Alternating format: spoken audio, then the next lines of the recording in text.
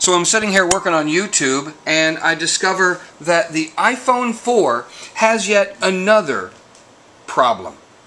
Whenever somebody sends me a text, it causes the shaver to activate and actually turn on.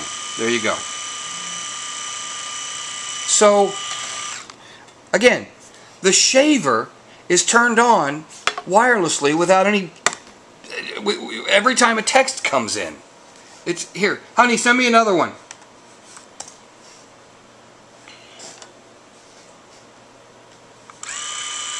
Boom. If that turns on your shaver, what do you think it's doing to your head?